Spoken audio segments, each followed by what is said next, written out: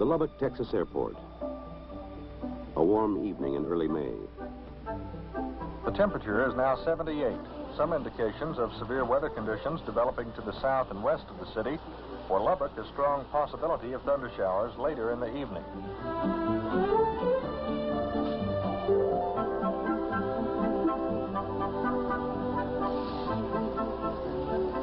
Downtown in the Emergency Operations Center at City Hall, the Civil Defense Director, Bill Payne, is just leaving the office. Well, that doesn't look too bad, does it, Linda? Good night. Night, Mr. Payne. Good evening, City Hall. One moment, please. Going home, Bill? Nope, showing this film to Optimist Club. I'll be at the Embers. See you later.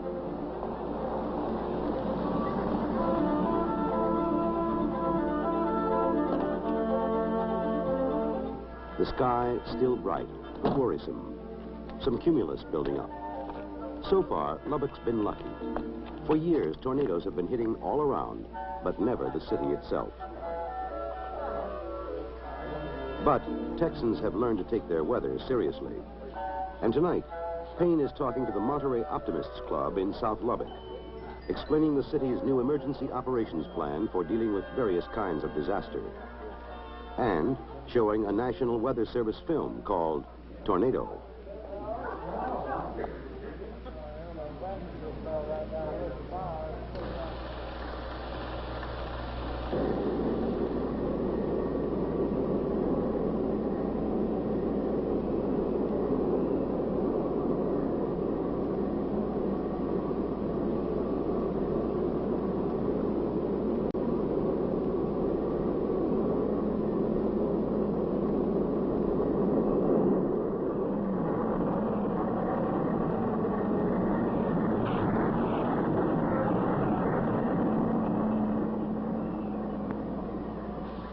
But before the film's really rolling, there's a message from City Hall. Bill, this is Lou. The Weather Bureau just called, and they're going to issue a severe thunderstorm warning just as soon as they can get it on tape. Okay, Lou, call the operating departments. I'll be right in. Coming back, the skies turned black. And already, KFYO, the local emergency broadcast station, is beginning its weather watch. During the past 10 minutes indicate golf ball to baseball size hail in the vicinity of McKenzie State Park, with the hail increasing at this time.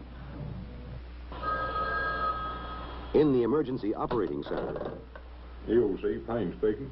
Bill, we're all out here. Red bean supper. If things get rough, let us know. Okay, Herschel. Yeah, I'll call you if I need you. On the other side of town, the Lubbock firemen are throwing their annual bash, a red bean and cornbread supper for their friends.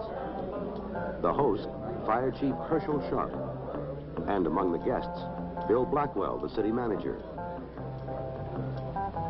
J.T. Alley, Chief of Police, leading citizens, the press, radio men Bob Nash and Max Mott. Looks like the Weather Bureau may have to issue a tornado warning after a while. Oh, don't sweat it, Max. You get less chance of being hit by a tornado than being trampled by a dinosaur. District 1, Lubbock, I'm at Clovis Road near you. I'm receiving very, very heavy rains and very heavy hail. For Bill Payne, a time for waiting and listening as police reports begin to flow in. Okay, I'm still going east. The rain is still heavy, and I'm getting golf ball size hail. 89 clear. Have you got a unit out around the traffic circle south of town that can give us a report on that large hail? 10-4. 28 level. I'm sitting over on 4th Street, and from here it looks like one big, heavy, dark cloud centered to around 23rd. And every once in a while you can see something like it snakes down and goes back up again. Alan, we have a hook about 7 miles south of the airport. Operator, would you contact Bill Payne, please, and tell him the Weather Bureau is issuing a tornado warning for Lubbock County. Radar indicates a possible tornado 7 miles south of the airport. Mr. Blackwell, things are not looking too good. I think you, Herschel, and Bob Shannon. Okay, Bill, I'll round up the troops and be right there. At the Red Bean Supper, the singing plainsmen have taken over the entertainment.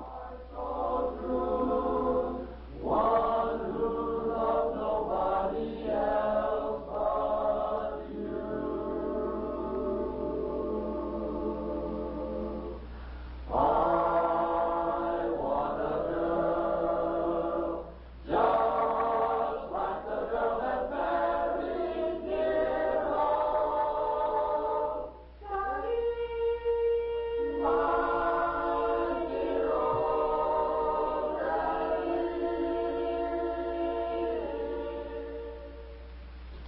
In 10 minutes, they're back at the EOC.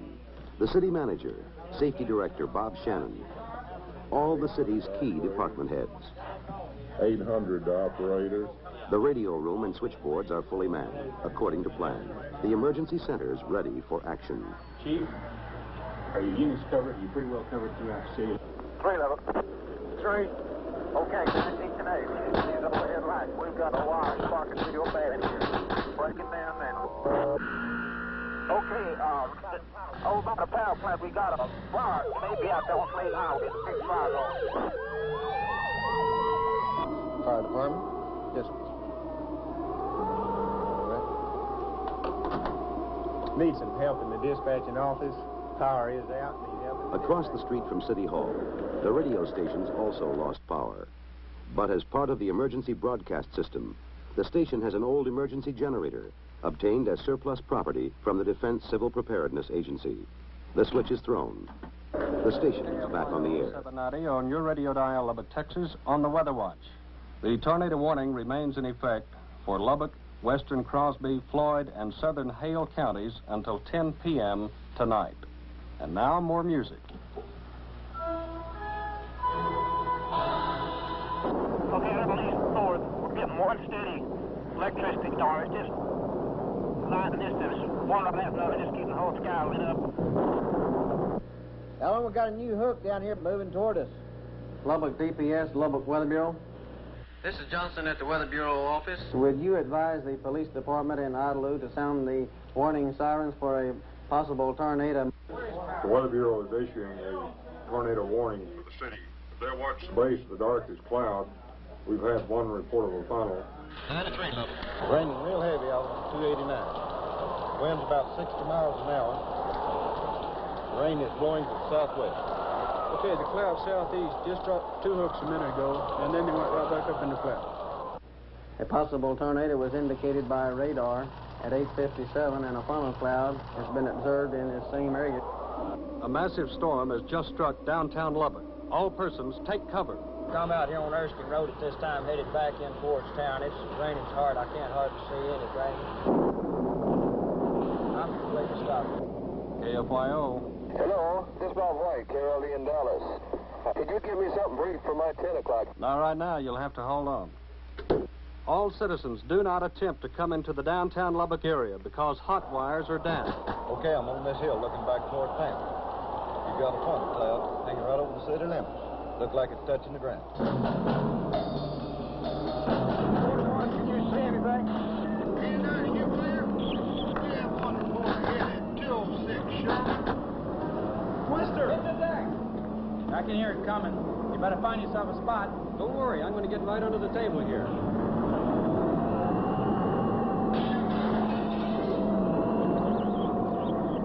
You don't have any contact with your station? Bill, they won't answer over there. They probably something going, phone's going out over. We've been hit. We're over here at the fire station. Chief Central's been hit. Blowing on. Tornado! Here she comes!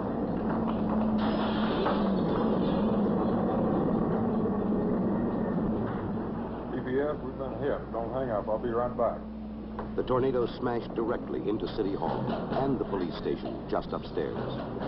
For 7 seconds, the lights go up. Then the emergency generator kicks in. 91 low, we're heading downtown where it is. Another coming back in town. Don't come in the city, it's in here. It's horrible in here.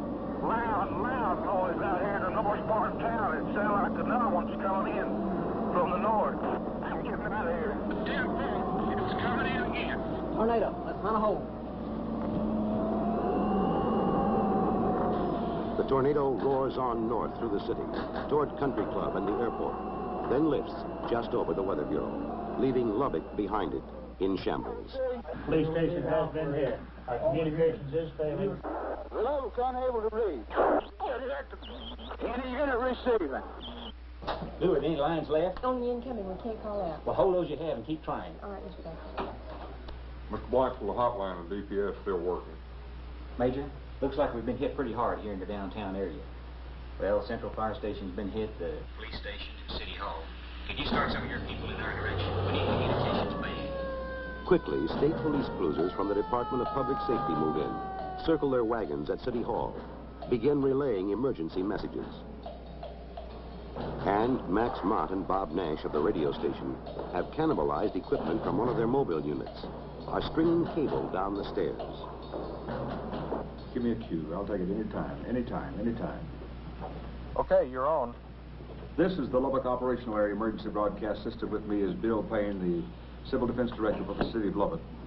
Hey, Dallas, keep this line open. Don't get off this line. You're the only outside contact. Okay, I'll stay on hold. Now, have you had any reports of injuries? Not yet. We just had it hit downtown. We can't get anything in, I'm afraid. So look out the damn window. Wait a minute.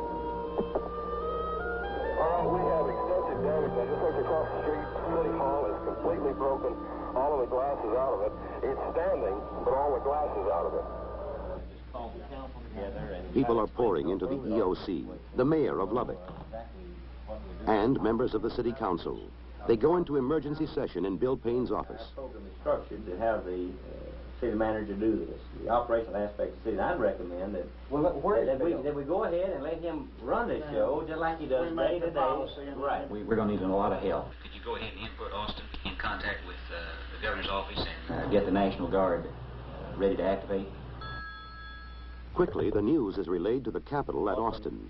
The State Department of Defense and Disaster Relief. The city of Lubbock has been hit by a tornado. Then on to Washington, D.C. Jay, what have you got cordoned off here now? Communications are out, but each man knows what he has to do. It's all laid out in the emergency plan. Our problem right now is going to be to work out all these motels along the Amarillo Highway. We're going to make these motels one by one and go through the whole thing. If we have to, we'll drain those swimming pools. Okay. We've got 6 4-man teams going to do some rescue, search and rescue. So we'll take this one moving area and also this country patrol here.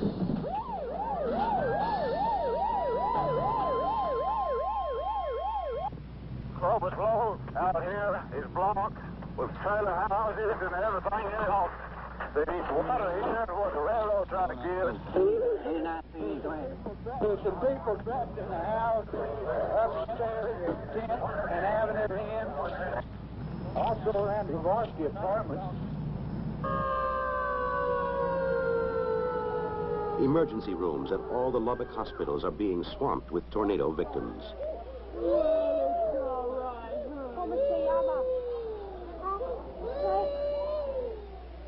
Others are coming into City Hall. And just down the hallway from the EOC, Helen Payne, Bill's wife, has set up a first aid station. Is there anything you need? Not right now. We're doing pretty good. Do you know what area was hit hardest? I know about one area. It's supposed to be the 2900 block of 3rd Street. 3rd Street? That's my street. Okay, can you confirm anything at 206 Sherman that you have able to get a unit into there at this time? 89? Okay, they cannot get down to the Central Fire Station. The roof is down on their trucks. The man from the Salvation Army said that our apartment was damaged. Yes, I know, and there's nothing I can do about it now. I'll see you later. The Lubbock Red Cross office has been asked to please contact the Odessa Red Cross on priority.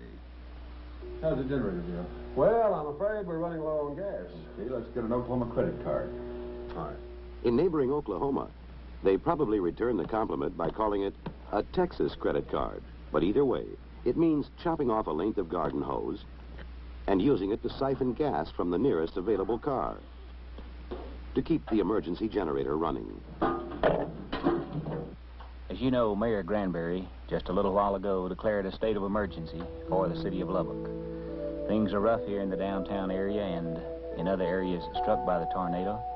We don't know at this hour just what the extent of damages and the number of injured and dead are. We have received some reports of dead in the north part of the city. Our search and rescue teams are out at this time, composed primarily of fire and police personnel. There are many other problems that face us at this point.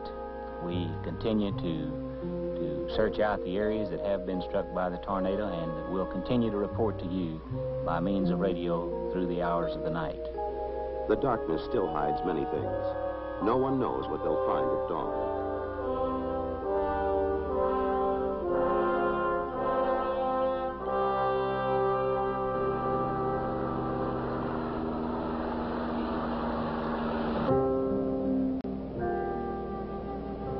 Lubbock, the morning after. The tornadoes cut a swath more than 8 miles long, nearly 1.5 miles wide, right through the heart of town. It's been impartial. Nothing's been spared.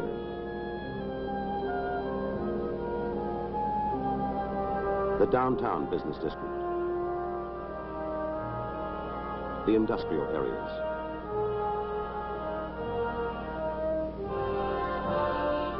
country club, and the Mexican-American section. Death and destruction everywhere. People still pinching themselves, surprised that they're still alive. What did it sound like last night when the storm started? Well, it went goose, goose. Stop a while and then goose. We was in that little storm cellar, and that's just the way it sounded. And the hail seemed like that big on that cellar door. Who was with you? My husband. Have you ever seen anything like this before? Yeah, party like this, that thing there once blowed over here. I missed it about that much. This time it got me. And the lights across the street went out twice before we ran. And you got under the bed? The kids did. I couldn't get under there.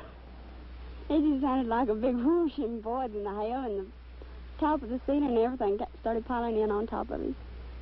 What was it like after it was all over and the survivors started peeking their heads out? I don't know. I was so scared I didn't know what to do. He had to carry me to the fallout shelter. I don't know exactly what instant it struck, but we were at the cellar door, and the rest of the family had preceded me down into the cellar. And I wasn't going in that hole at the time, but at about that time something happened. What it was, I don't know whether it was noise or something hit me or just what it was, but something just made me say, let me in there too. And in I went. And we pulled the door to, and no more than got it fastened, and everything broke loose. We hear debris hitting the cellar door, and the cellar door would, well, we were trying to decide whether to push on the cellar door or pull, because it was going one way one minute, one way the other way. You'd try to come in on us and then try to go out. Do not go into the downtown business district. Do not go into the downtown business district. Police and National Guard have cordoned off the area. There is still danger from hot wires and falling glass. Good morning, sir. Good morning. I'm taking some Coleman lanterns and stuff down here to Texas testing lab. Yes, sir. You'll have to get a permit to get in here today. They are reporting that the Great Plains building is twisted and it should be secured. Some bricks are cracking all over at this time. There are a lot of rumors floating around town about the Great Plains building about to fall, and I think that we might contact some local engineers to get them to make a visual inspection, give us a report. Right, the Director of Public Works and I were talking about this a few minutes ago, and so we'll go ahead and get a team in there this afternoon. In the Emergency Operating Center, 1,000 pressing problems. Setting up a temporary morgue.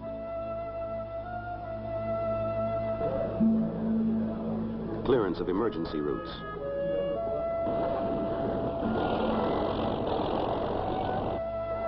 Food, clothing, shelter for the thousands who are suddenly homeless. Guadalupe Center in Lubbock is now in desperate need of 300 sheets and pillowcases, also some diapers, some children's underwear, and blankets. For the party calling about John and Jana Goforth, they are at Possum Kingdom and safe. Ja, donde quiera. This is from the EOC. Lubbock Coliseum is eating sandwiches for 750 to 1,500 people. Now, they'll be feeding from 5:15 p.m. until. Help of every kind is needed, and it's coming from every direction. Linemen from all the surrounding cities and states are coming in to restore power and communications. The Texas National Guard is there in force. So is 4th Army, with helicopters and heavy equipment. And men from Reese Air Force Base just outside the city. The President's declared Lubbock a major disaster area. And at the airport, a White House plane's arriving, bringing Texas congressional leaders and federal executives to coordinate a massive assistance program.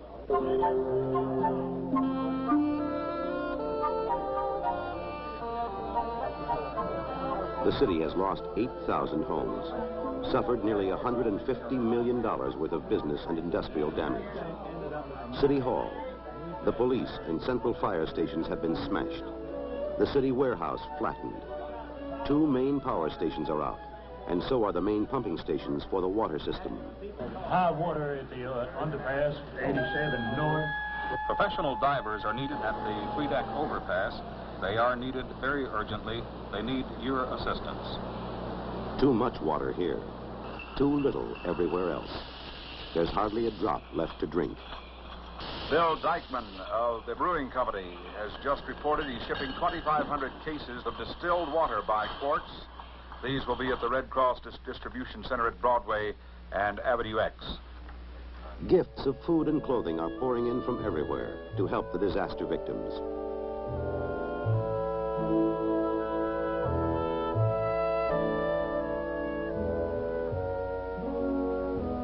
Day after day, the work goes on. People picking up the pieces, and no time to even catch a breath.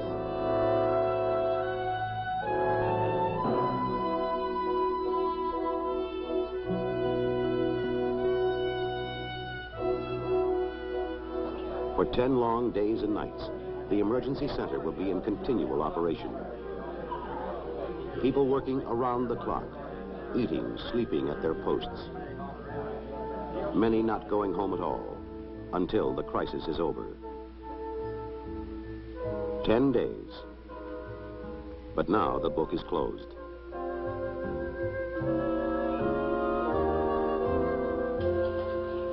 Taking out now, Linda.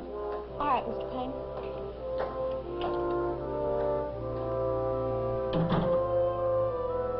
Good afternoon, City Hall. Yes, One moment, please. Going home, Bill? I guess. What's left of it.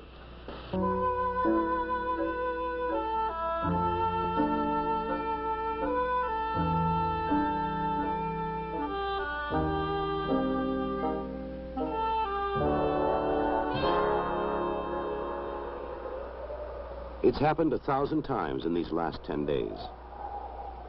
But now you have a pile of rubble that you once lovingly and fondly called a home. What do you do now? Well, really, that's just junk. We've got our kids. We're lucky, though. We really are. Lucky or just a grim joke? Well, actually, in one way, Lubbock was lucky. Because we were prepared for disaster, as very few cities are. Just the year before, the Defense Civil Preparedness Agency had picked Lubbock for a pilot project, a testing ground. And disaster experts from the federal and state governments came in, worked long and hard with the city officials and authorities to produce a model emergency readiness plan. This plan, covering every conceivable kind of disaster and telling us exactly just what we had to do. Second, we had a working emergency operating center to do it in. When the trouble came, the top executives stayed together, worked together, made the key decisions. Finally, they kept the people informed with warning before the twister struck and full information after. These were the things that carried us through. And lucky for Lubbock, we had them. Because, well, I'm Bob Nash, and I learned that even in this day and age, you can get trampled by a dinosaur.